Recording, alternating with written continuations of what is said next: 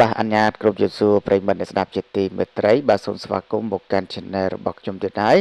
សូមលើកនៅអត្ថបទព័ត៌មានបាទតកតងនឹងកុមារាធឿនបុរីប្រិយមិត្តបានស្គាល់ហើយក្រោយពីល្បីច្រៀងនៅបទមួយចំនួនមកបាទធ្វើឲ្យប្រិយមិត្តក៏ដូចជាអ្នកស្ដាប់គ្រប់គ្រងជាច្រើនផងដែរឥឡូវនេះធឿនបុរីកំពុងតែព្រួយបារម្ភខ្លាំងនៅរឿងមួយនេះវ័យកាន់តែធំខ្លួនកាន់តែបែកសំឡេងបាទអញ្ចឹងប្រិមិត្តចង់ដឹងថាតើធឿនបុរីបាទព្រួយបារម្ភយ៉ាងម៉េចដែរកុមារាធឿនបុរីចិត្តពេញកំឡោះបារម្ភរឿងមួយនេះខ្លាំងណាស់តារាចម្រៀងផលិតកម្មកាឡាស៊ីនវត្រាធឿនបុរីបានសម្ដែងការបារម្ភនៅពេលដែលឈានចូលវ័យ14ឆ្នាំនេះស្រាប់តែរូបគេមានសម្លេងប្រែប្រួលខុសពីមុននិងជួនកាលច្រៀងទៅបែកសម្លេងបន្តិចដែលការប្រើប្រាស់សម្លេងមិនដូចកាលពីប្រមាណឆ្នាំមុននោះឡើយយ៉ាងណាមិញការវិវត្តតាមធម្មជាតិនេះថានឹងមិនធ្វើឲ្យរូបគេត្រូវប្រឈមជាមួយនឹងអាជីពតារាចម្រៀងនោះទេគឺនៅតែដំណើរការធម្មតាជាមួយនឹងការថតចម្រៀងជាង20បទហើយឲ្យផលិតកម្មមួយនេះដែលទទួលបានការគាំទ្រជាច្រើនមានដូចជាបទចូលដណ្ដឹងបងទៅបុប្ផាជាម៉ាយជាដើមអ្នកចម្រៀងវ័យក្មេងរូបនេះថាក៏មានត្រៀមចេញបទចម្រៀងជាច្រើនទៀតផងដែរ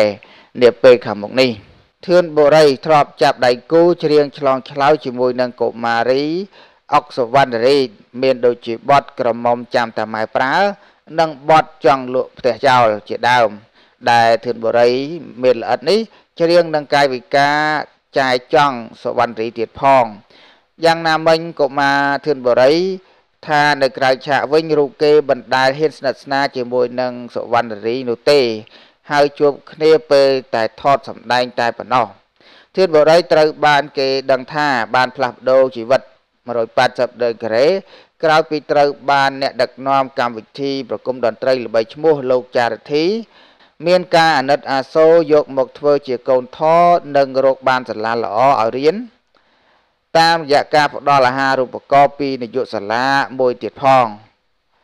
កាលដែលលោកចារិទ្ធីយកបុរីធ្វើជាកូនថនោះដោយសារតែលោកប្រទះឃើញបុរី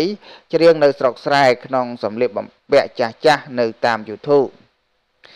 លោករទ្ធីមិនត្រឹមតែផ្ដល់ឱកាសឲ្យធឿនបុរីឡើងឆាកនោះទេថែមទាំងនាំយកបុរីធ្វើជាកូនថនិងផ្ដល់ការងារឲ្យឪពុកបុរីធ្វើនៅសន្តាគាររបស់លោកទៀតផងពេលនេះបុរីក្លាយទៅជាតារាចម្រៀងអាជីពមានសាច់ឈាមស្រស់ថ្លានិងមានសង្ឃឹមក្នុងជីវិតមានអនាគតល្អតាមរយៈក្រោមការជួយជ្រោមជ្រែងរបស់បាថរបស់គេគឺលោកចារធីផងដែរបាទប្រិមិត្តនេះគឺតកតងនឹងជីវិតបាទអនាគតរបស់ធឿនបុរីដែលប្រិមិត្តពីមុនមកហ្នឹងធ្លាប់ឃើញតែច្រៀងនៅក្នុងសាលារៀន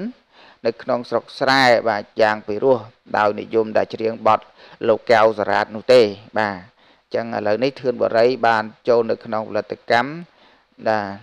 កាឡាស៊ីនវត្រាដែលច្រៀងប្រមាណបទនេះធ្វើឲ្យបុរីកាន់តែល្បីឈ្មោះបាទបន្ថែមទៀតហើយឥឡូវនេះបុរីមានការភ័យព្រួយយ៉ាងខ្លាំងដោយសារតែកាន់តែវ័យធំតិចសំឡេងរៀងបែកបាទពេលខ្លះនោះ